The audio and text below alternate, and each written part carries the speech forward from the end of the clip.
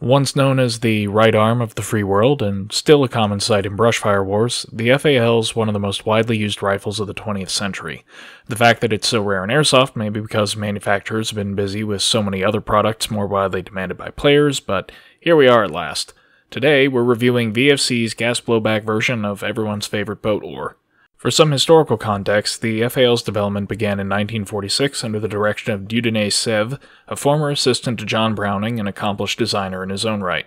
This is one of the first post-World War II intermediate caliber rifles, initially chambered in the 8mm quirks cartridge previously used by the STG-44. While both the UK and US expressed interest, their preferences for the .280 British and .30 light rifle calibers respectively led FN to abandon the 8mm quirks and develop new prototypes.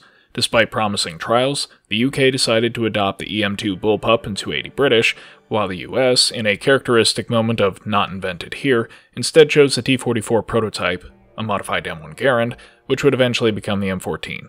However, the EM2 program fell through entirely, leaving the UK without a new service rifle, while US pressure led to NATO standardizing on the .30 light rifle, today known as 7.62x51 NATO. FN's prototype in this caliber had already done well in US trials and was well received by other NATO members, and in 1953 formal production of the Fusil Automatique Légere, or light automatic rifle, began. The FAL would ultimately be adopted by over 90 countries, with several setting up domestic production under license. It prominently saw combat in the Falklands, Northern Ireland, the Six-Day War, and virtually every post-1950 conflict on the African continent. While it started to be phased out by the 1980s in favor of intermediate caliber rifles, it is an iconic rifle of the Cold War and, even today, still sees frequent use in the hands of irregulars. Because of widespread manufacture under license, there's some nuance to FAL variants. To start with, the FAL family is divided into metric pattern and inch pattern. The metric guns are the original FN design and their derivatives, while the inch pattern guns are the ones manufactured by British Commonwealth countries and are dimensionally different in many key areas. Within the metric family, early variants, including those purchased by Austria and Germany, used wood stocks and grips and either steel or wood handguards, while the later variants switched to polymer furniture and incorporated dimensional and machining changes to the receivers. So VFC appears to have replicated a Belgian-made FAL 50.0, basically the original FAL design. The VFC has a Type 1 receiver, which was mostly manufactured before 1962, with plastic furniture and a muzzle brake which weren't present on the original FAL design. Overall, this can be characterized as a 1960s-era Belgian FAL, or a direct copy such as the South African R1, or perhaps an Arsenal rework of an early gun. Let's go through the externals and I'll explain further. First off, for point of comparison, this is a semi-auto FAL built on an Imbel parts kit. The many small differences between this rifle and the VFC aren't because VFC got it wrong, but because there is such variety in details among the different manufacturers of FAL. In terms of overall finish, the VFC is a nice parkerizing on all the steel parts, it's a good replica of a military finish, and the few alloy parts are a close enough color not to stand out. Note that as in our Uzi review, we've rubbed oil into all the metal parts, as parkerized guns would historically be maintained this way in military service. The plastic furniture, on the other hand, is a bit disappointing as it looks and feels cheap, but besides that, nothing about the gun looks particularly toy-like or has a finish that might give it away as an airsoft gun. On to specifics. So at the very front of the VFC is the steel muzzle device, which replicates the slip-over style of the Belgian muzzle brake. Behind it is the steel front half of the barrel with a steel sling swivel. Just in front of the handguards you can see that the color changes. That's because most of the barrel is actually zinc alloy, commonly known as pot metal, and the steel section is a threaded extension. We'll be coming back to the implications of this design later, but note that by default VFC positions the sling swivel at the join to cover up this discrepancy, but that's actually the mounting point for a bipod, so we've moved the sling swivel to its correct position. Next we have the gas block, which is also alloy, but the gas plug in front of it is steel, as is the front sight and the mock gas regulator. The front sight is a simple post, which adjusts for elevation by screwing it in or out, which is easy with the multi-tool the VFC includes with the gun. Enclosing the rest of the barrel and gas tube are the handguards, which are plastic with steel end caps. The plastic has a bit of subtle texture that gives it some depth, but these are flimsy and creaky to a degree that even surplus handguards aren't. For comparison, on the real FAL, these plastic handguards are solid and take real gorilla strength to deform to any degree. Moving back, the handguard retainer cap and gas tube cover are both steel, but then the receiver itself is alloy. This is obviously a pretty significant part to not make out of steel. Again, we'll talk more about that later. For now, just note that on the right side of the receiver, the slope profile at the front and lack of reinforcement at the rear identify this as a Type 1 early receiver. On a real one, this slanted profile at the front indicates that this is a Type 3 or late production, and a receiver with the Type 1 sloping profile but this rear reinforcement would be a Type 2. Anyways, while the receiver is alloy, the carry handle is steel, the dust cover is steel, the bolt is steel, the takedown pins are steel, and the trigger housing is zirconium. Now that's steel too. On the other side, the charging handle guide is alloy, but the core of the handle itself is steel, and the locking piece that secures it to the receiver is also steel. All the other controls are steel, including the bolt release, magazine release, trigger, and selector switch, as is the trigger guard. Now's a good time to point out that on the underside of the front of the receiver is a small screw, and this is actually the hop adjustment, which we'll come back to later. For markings inside the magazine well, we have a serial number, which is unique to each gun. Supposedly, the initial run was 1,000 guns, so this is number 813. The selector markings are French, S for sûr or safe, R for répétition or semi-auto, and A for automatique or, you guessed it, full auto. Incidentally, FALs manufactured in or for English-speaking countries would typically keep the same markings, as they can be interpreted as safe, repeating, and automatic, so this is also accurate to a South African license-built copy, but British and Australian guns would have some other differences, which we'll mention later. That's actually it for markings, so next is the rear takedown lever. Again, this is steel, but note that this vertical style is accurate to an early FAL, while later ones would have a horizontal takedown lever instead. Then the rear sight assembly is entirely steel. This is a push-button slider adjustment to adjust for range, marked from 200 to 600 meters, and then the screws on either side set windage. Loosen on the side to adjust towards, and then tighten on the opposite side. Very simple system. The aperture is intended for long-range shooting and is a bit small, so drilling it out slightly may be beneficial for airsoft use, particularly in low light or under tree cover. Note also that the screws have a tendency to back out in use, allowing the sight to shift laterally, so a bit of thread locker on both screws will help. The stock and grip are both more of the same plastic, although thankfully there's no wobble here. The stock also has a steel sling swivel insert, and what looks like, and should be, a rubber butt pad, but is actually solid plastic. And then the magazine has a plastic top on an alloy body with a steel floor plate. Unlike the alloy parts on the gun, where an effort was made to make them look like parkerized steel, the magazine body is just flat black. That's actually accurate to real FAL mags, so fair enough. Overall, the look and feel of the gun is pretty close to the real thing. In large part, that's because of the amount of steel that VFC has used in its construction, with a good-looking parkerizing job on the steel parts, but also the surface finish of the alloy parts, which keeps them from standing out among the steel. I can nitpick that it's noticeably lighter than the real thing at 8 pounds loaded, and that the center of gravity is farther back, but frankly, those could be fixed with weights inside the handguards if I really wanted. And a steel receiver would be nice, but the use of alloy there isn't a functional issue as it's a fairly thick part and the steel trigger housing provides support.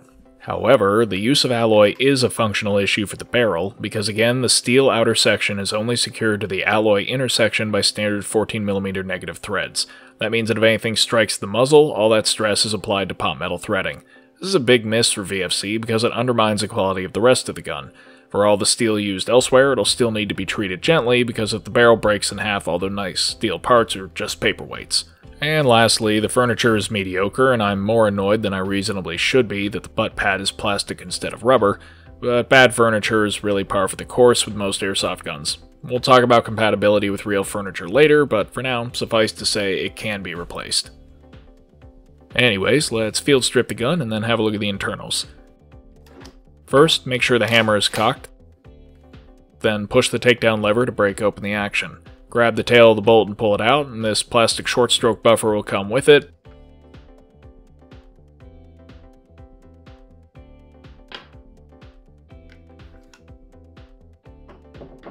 Then pull the dust cover out. That's it for basic field stripping, but let's continue with full disassembly. On the receiver group, I'll start by unscrewing the muzzle device to show that there are standard 14mm negative threads underneath. Next, I can unscrew the barrel itself to reveal a shorter inner barrel. At this point, we want to note that the issue of barrel fragility can be potentially avoided by simply threading a muzzle device onto these threads and running the gun as a shortened carbine. However, the original muzzle device will not work, as the threads start too far up for it to fit. Also note that out of the box there's an O-ring that keeps the inner barrel aligned, We found that tightening down the barrel extension tends to cause this O-ring to twist the inner barrel slightly, which causes hop problems, so we would recommend leaving this O-ring out and simply shimming the barrel with tape. Next, the handguards come off by unscrewing a single screw, then pulling them off.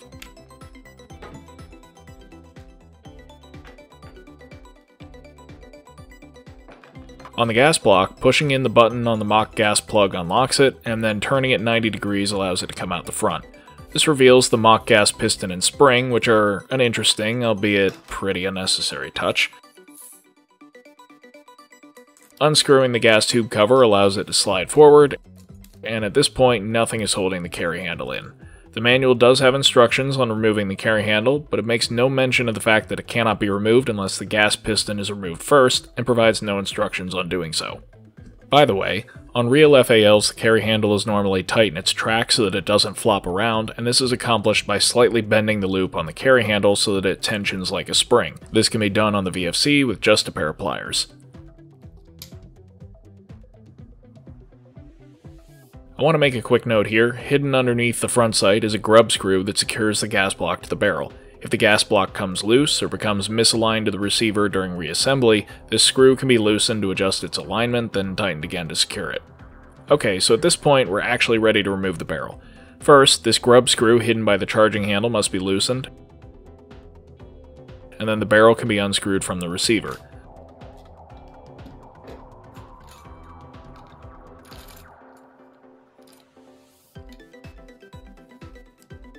Once the barrel comes off, the inner barrel assembly can be pulled out. We have a black aluminum inner barrel, 350mm long, with typical VSR spec cuts and a VSR spec bucking, held in this clamshell alignment unit. Fairly standard, although an aluminum barrel is not ideal.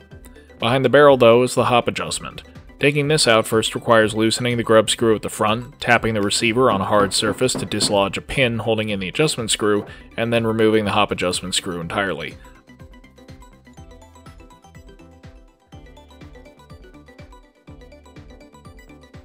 Once that's out, the hop adjustment cradle?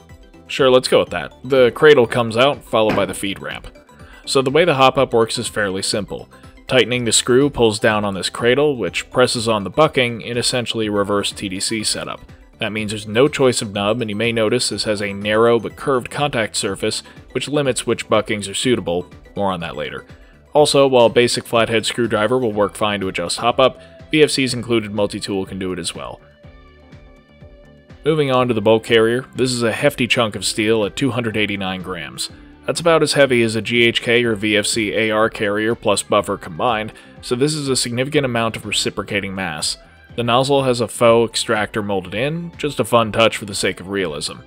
The carrier group rides in simple rails on the receiver, similar to an AK, and the tail is related to the recoil mechanism, which we'll get to. For now, let's take apart the nozzle. So first things first, taking out two securing pins allows the nozzle stop to fall out. On the back of the carrier, unscrewing a single screw frees the nozzle, and then it comes right out the front. The nozzle is interesting because it appears to be all one piece. Punching out the rear pin frees the return spring assembly, and punching out the front pin frees the rocket valve and spring.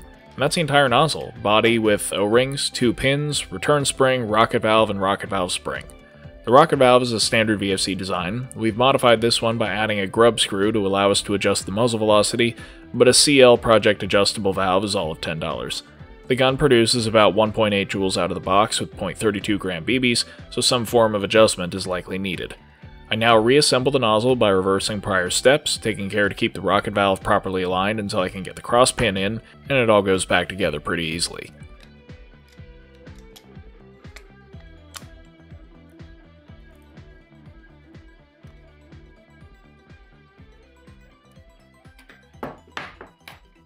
Next, to remove the receiver from the trigger housing, this takedown pin needs to be unscrewed. A flathead screwdriver will work fine, but again, VFC's multi-tool can function as a wrench. This side unscrews and pulls out, and then the other side can be pushed through.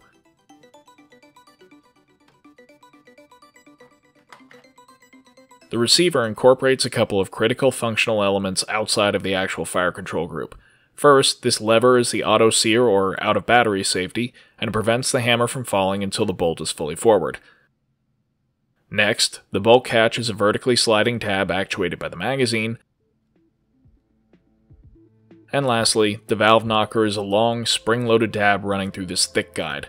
All three of these parts are steel, overbuilt, and well supported in their range of travel. There's no valve knocker lock, so the release of gas is controlled entirely by the hammer. The fire control group is virtually identical to that of the real FAL. On safe, the trigger cannot be pulled. On semi, it releases the hammer once, but then a disconnector retains it until the trigger is released, and on full auto, once the trigger releases the hammer, the auto sear in the receiver controls when it falls. While we're here, there's a minor issue we should address. If the trigger is pulled just enough to fire, then partially released before the gun can cycle, the hammer can sometimes skip over the trigger sear and immediately fire again. That sounds difficult to do, but we found it happens maybe once a mag during semi-auto spam. To fix it, we need to detail strip the fire control group. First, pull the hammer spring plunger back and then out. Swivel the selector upright, then wiggle it out of the trigger housing.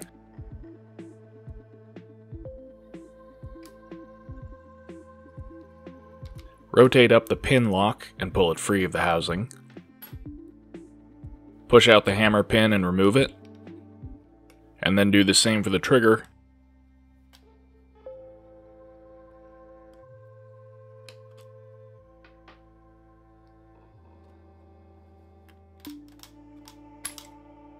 And pull out the sear, plunger, and sear spring. So there are two issues with the sear. First, it was a bit tight in the trigger, causing it to feel a little sluggish and potentially not reset quickly enough. This would probably break in over time, but we filed the sides to give it a bit of clearance. More importantly, we also noticed that the hammer simply drops when released, rather than pulling slightly downwards before releasing like a real FAL hammer should. So, we filed a slightly steeper angle into the sear to ensure more positive lockup. When I pull the trigger now, you can see how the hammer dips slightly before it releases, and this more stable lockup where the hammer tension is actively pulling the sear into engagement solves the doubling issue. Now to be clear, there weren't any signs of wear on the sear, and the rifle did this since day one. It just seems like VFC didn't quite replicate this tiny nuance of the FAL's fire control system, and thus accidentally replicated an issue that real FALs with high round counts can run into. Anyways, the doubling issue is now gone, although since this is literally the last thing we're recording, you may still notice it later in the review. I'll finish putting this back together and then we'll move on.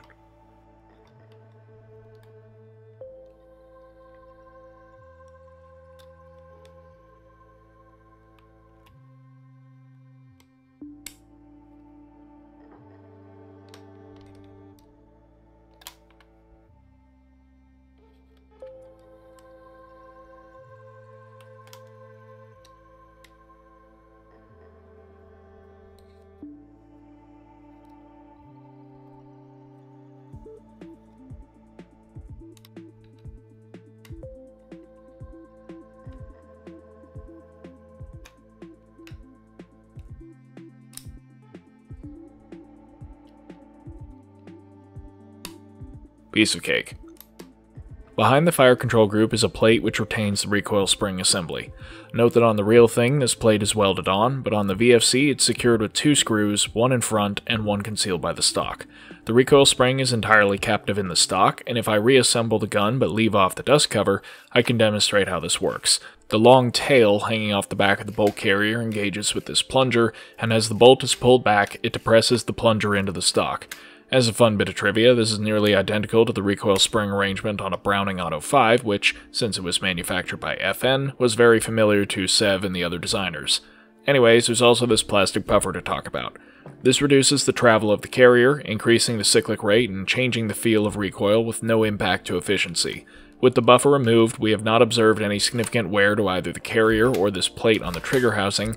Basically, it's a flat surface on the bolt hitting a flat surface on the trigger housing, exactly as on the real rifle, and again both parts here are steel. We'll be continuing to monitor, but for now we believe this gun can be safely used without the buffer, and we'll talk about the difference that makes when we get to performance. So overall, the internals on this gun are very well made. In addition to moving parts being almost entirely steel, the design is relatively simple and heavily patterned off the real FAL. Additionally, most screws in the gun were thread locked from the factory, so first time disassembly was a bit tough on some parts, but this does help ensure the gun will not experience rapid unplanned disassembly during use, aside from the few screws that are inexplicably not thread locked. And lastly, the bolt carrier and receiver were caked in thick silicone grease, so VFC definitely did not skimp on lubrication. Considering how VFC GBBs used to be, full of pot metal and fragile, overly complex designs, this is all a massive improvement. Now let's have a look at the magazine. Before disassembling, I want to point out that the gas router is actually capable of moving up and down in its track a bit. In theory, this allows the router to perfectly mate with the nozzle and seal better, while still flaring outwards under pressure to seal in the magazine, and since the router can be pushed downwards easily, there's no risk of the nozzle hanging up. Interesting design, and while we're not sure whether it makes a practical difference to efficiency, it does mean the nozzle never hangs up on the router. Removing these two screws releases the top plate, and then the router and stop on empty parts can be removed. Additionally, the release valve can be removed regardless of whether or not the top cover is still in place. Note that this lever on the side is a dry fire switch, so the gun can be fired without locking open. As mentioned before, the feed lips are molded directly into the top plate, so they receive structural support from this entire surface. It's good plastic too. Its hard surface and non-reactivity with acetone suggest it's nylon rather than the more common ABS used by many other companies.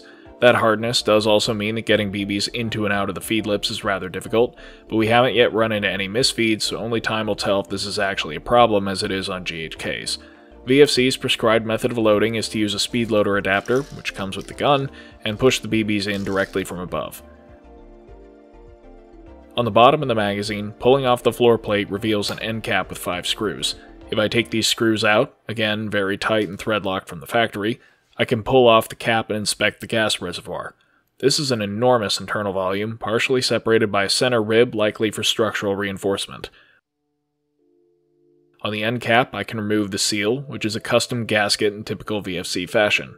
On the one hand, this means replacements will have to come directly from VFC, but on the other hand, this is a much more sophisticated solution for sealing a pressure-bearing vessel than the O-rings that are typically used in airsoft, and it's entirely possible that it just won't ever need to be replaced. All 7 of the magazines we got sealed perfectly out of the box, and in the course of testing we haven't experienced any leaks. This magazine holds 28 BBs in total, and the gun comes with a speed loader adapter for loading it. The real thing has a capacity of 20, so the extra capacity is nice given the cost of gas mags, not to mention the enormous size of this mag compared to a 5.56 magazine. I have to say I really like these magazines. There's a minimum of seals that need to be maintained, the things that might need maintenance are easy to access, the feed lips are tough without being brittle so these mags can survive being dropped, it's easy to load, and the internal reservoir design does seem to prevent overfilling. This is light years ahead of, say, old Western Arms spec magazines where you have to take out 37 screws and 14 O-rings just to get at the output valve, and then it leaks if you sneeze too loudly. Well, now that we've gone through the entire gun, let's demonstrate how it actually operates. Magazines insert in a rock and lock style, but it's much more like a G3 than an AK. Just insert a magazine at an angle until it stops, then rock it back until it clicks. The magazine release is a vertical paddle behind the magazine with serrations for texture. The intended method of reloading is to push the release with the offhand thumb, but it can be also actuated with the dominant index finger. Note that the magazine release is offset to the right, so reaching it with the index finger will be more difficult for a left-handed shooter. The left side charging handle is non-reciprocating and locks into place at the front of its track. Not much to say here, just rack it to cycle the action and release. When the bolt is locked open, it can be released by either pressing the bolt release downwards, or as long as there isn't an empty magazine inserted, just rack the charging handle. The selector is a swiveling type, and while it was very stiff initially, it has broken in with use. It clicks at each detent position, so isn't too hard to switch, but it is possible to overrun the semi-auto position, and then the gun will not shoot. The shape of the pistol grip also prevents me from disengaging the safety without breaking my grip, so, as with many rifles of this era, it's best to leave it on fire in an engagement and then practice proper trigger discipline to avoid a negligent discharge. Speaking of the trigger, it's unsurprising, given how closely VFC copied the real thing, that the feel of this trigger is very similar to its real counterpart. There's a short take up to the wall, then a slightly sloppy break across it. It resets as soon as the trigger is released to the position of the wall.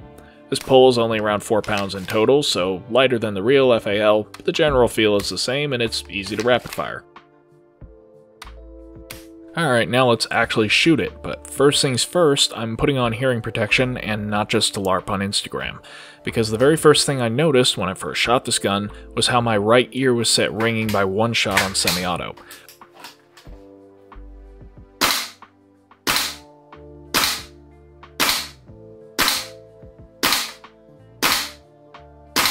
With a decibel meter, we've determined that the shooter's right ear, the gun is putting out over 100 decibels, which exceeds the threshold for hearing damage from sustained exposure. Now we know video doesn't really capture the sound an airsoft makes all that well, but let's try a comparison. First, a TM spec Glock. Next, a Vipertech.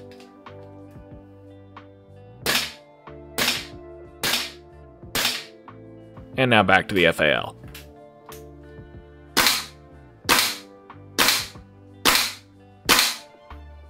On top of the sound, the recoil is excellent once the short stroke buffer has been removed. Frankly, we're not sure why this was included to begin with, because it truly is not necessary on this gun. Without it, the cycling is still snappy, but the extra carrier travel produces a much more noticeable sense of moving weight.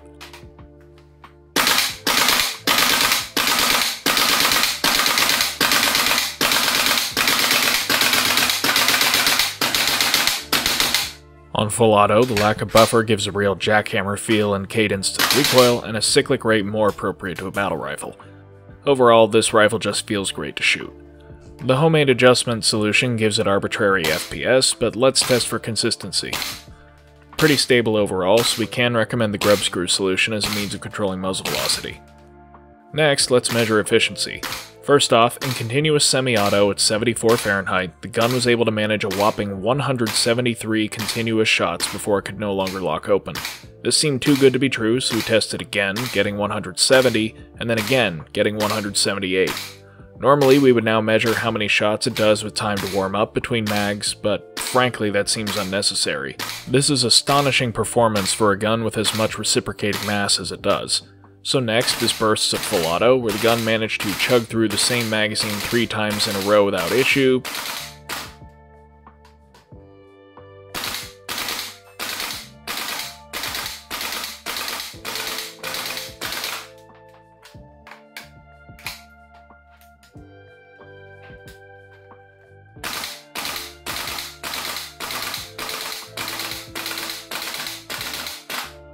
But then tapered off during the 4th. Now with the gun having such surprisingly high efficiency, we wanted to test what it would do in cold weather. So we refrigerated a magazine until it hit 48 Fahrenheit, then repeated the first continuous semi-auto test. This time it was able to do 113 shots before it ran dead. But you know what, VFC, it looks like there might be something to that moving magazine router, because we can observe the gun continuing to sluggishly cycle even when the input pressure is clearly very low. The good internal seals and enormous gas capacity in the magazines, about 30 grams of propane, combine to give the FAL surprisingly good performance even in cold weather. On to accuracy testing. The stock grouping at 20 yards isn't bad, but this isn't exceptional either. We tried our usual standby of a PDIW hold and found that it surprisingly didn't group as well as stock. We also tried an MR hop. Mr. Hop? Nah, that sounds silly. And the grouping was about the same as stock, but with occasional underhop and overhop as expected. And lastly, we tried an old maple leaf diamond bucking, and surprisingly, this produced the best results of any of them. While W holds and MR hops are both fine buckings, the design of the tensioner here is both concave, which is not ideal for the W hold, and short, which is not ideal for any R hop-esque bucking. Instead, it seems to favor a bucking with a tapering contact patch, so we'd suggest a Maple Leaf Decepticon 70 degree as an easy-to-find drop-in improvement. Now let's talk about some of the operational characteristics of the gun. First, the big thing is that this is a battle rifle, and frankly it makes a full-length M16 look small. So while it may be workable indoors if you know how to short stock and move around cover, it is not ideal for CQB. A more subtle element that's easy to miss is the length of pull. It's about an inch longer than a fully extended M4 stock or an M16A2 stock, and this affects how the rifle is held. With a modern, squared-up stance, the bulk of the rifle's weight extends far out in front, which causes fatigue. It also causes wrist strain for many shooters due to the aggressive angle of the pistol grip. Adopting a more bladed stance, as the rifle was designed for, solves both problems, and since we don't need to worry about presenting the strike face of our plates to 6mm caseless, this works just fine. We also award style points for chicken wing, palm stabilization, and center of gravity alignment, though your effectiveness using those outside a marksmanship competition may vary.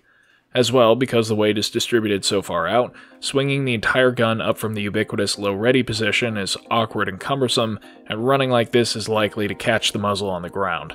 It's considerably easier to maintain high ready, reducing the amount of rotation that needs to be made to bring the rifle to bear on target. All that said, the gun only weighs about 8 pounds loaded, which is noticeably lighter than the real thing at about 11 pounds loaded. Part of that is the use of alloy rather than steel for the receiver and barrel, and part of that is just that airsoft mags are tremendously lighter than loaded FAL mags. Now as for the magazines, while they only weigh about a pound, they are quite large. Any pouch capable of holding 308 magazines should be able to fit them, but they're going to take up a lot of real estate on your gear, and remember that the capacity is 28 apiece. But since they hold a ton of gas and are fairly easy to reload, it may be viable to simply carry a limited number of mags in a speed loader. The controls are surprisingly modern. For a tactical reload, it's fairly easy to push the mag release with the right-hand index finger while bringing a new mag up. And for a speed reload, the release can be pushed with the offhand thumb, or with the index finger again. Despite the rock and lock operation, it's much easier to align properly than on something like an AK. Once a new mag is inserted, you can either pull down on the bolt release, or it may be easier to just rack the charging handle. One thing we noticed was that before modifying it, the carry handle would tend to bounce around in use, and this can potentially get in the way of the charging handle or even the sights. It's easy to tighten up as we showed earlier, or removing the carry handle is historically accurate for certain users, so either way it's an easy fix. And lastly, the sights. The rear aperture is narrow, but it visually opens up when the eye is close. This works fine in daylight, but it's a bit narrow for low light, so opening it up a bit might not be a bad idea for airsoft use.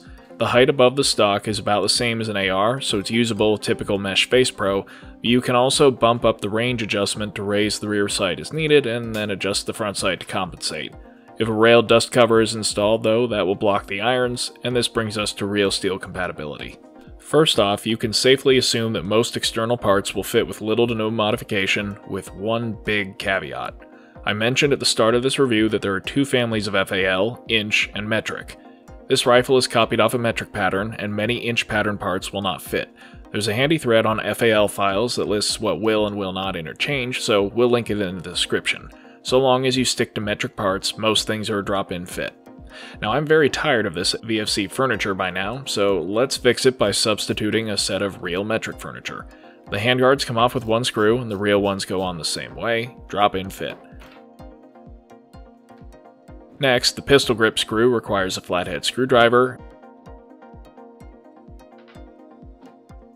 and then the new pistol grip also just drops right in. The stock is, well, in theory, all you need to do is unscrew the tang screw, take off the plastic pretending to be rubber recoil pad and direct it to the nearest trash can, then use something like a valve tool or a pair of pliers to unscrew a threaded insert to the recoil tube that holds the stock in place. In practice, VFC helpfully threadlocked this insert into the recoil tube, so instead the entire tube had to come off. This was a miserable and difficult process, just like it is on the real thing, but I only had to do it once, then just threadlocked the recoil spring tube into the receiver and used a pair of pliers to hold it steady while I extracted the insert. With that done, the new stock just needs a little bit of filing to clear the stock tang, and then it slides right on and the plug goes in the back.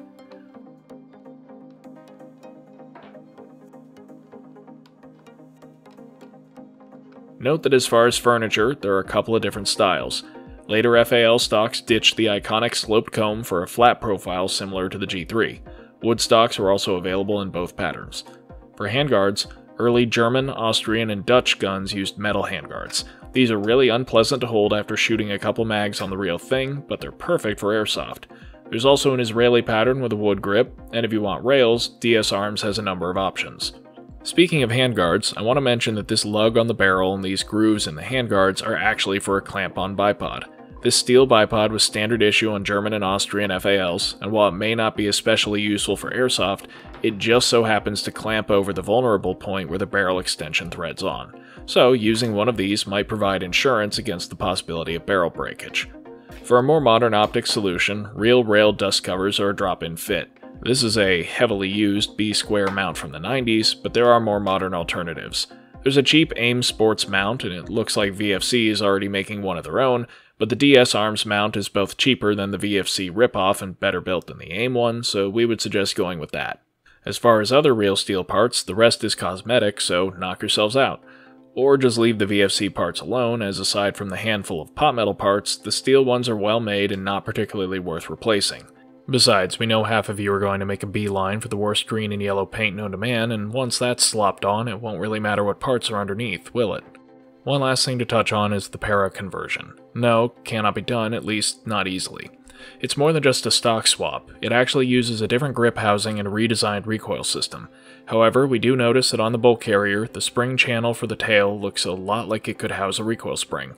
We believe it would be fairly easy to convert a real para conversion kit to fit, swap in VFC springs, and then work out a suitable recoil spring substitute, but we'll be very surprised if VFC doesn't release a para variant sometime in the next year. Okay, let's wrap this up with summarized pros and cons. I'll be honest, I was initially disappointed, but the more time I spend with it, the more I like it. The gun is mostly steel construction, generally good quality of materials both externally and internally, but the use of pot metal for the barrels an inexplicable and significant flaw, and the furniture is mediocre. It is well designed internally, with no signs of obvious weak points or need for upgrades, and it has very good real steel compatibility, with the caveat that FALs themselves don't have 100% compatibility with each other. In shooting, it's very loud, it kicks hard, has a fantastic gas capacity, and generously holds more BBs per mag than the real thing. The magazines themselves are also very well designed, and we don't anticipate issues there. And hot performance out of the box is just okay, but it's also fairly easy and cheap to fix. Oh yeah, how much does it cost? Right, $624 US plus shipping. A new bucking might be cheap, but the gun certainly isn't. Over $600 plus shipping is a lot of money for a gun that can't honestly claim to be full steel. There is a full steel deluxe version coming, and Octagon reports that it will be $885, but we've seen other sources indicating over $1,000 plus shipping, and that's just too much. But if Bowmaster ends up making a steel barrel for it like they did for VFC's G3, then that will be a fairly cheap fix for the biggest external flaw. So, at under $700 in total for a gun, a new barrel, and a new bucking, the resulting gun will be better bang for your buck than, say, a WE M14 with RA Tech kit, or a GHK AK with W&S steel internals. As for the mags, while they hold only 28 BBs, at $55 a piece they're pretty typically priced, and the gas capacity means you can definitely get away with fewer mags so long as you have a speed loader.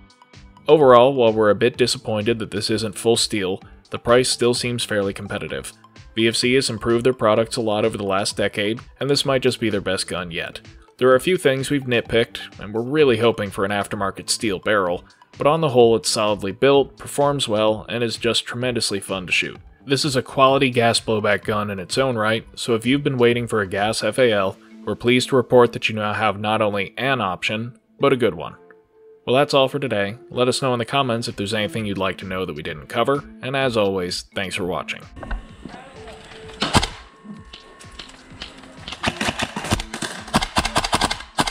Got him. He's hiding.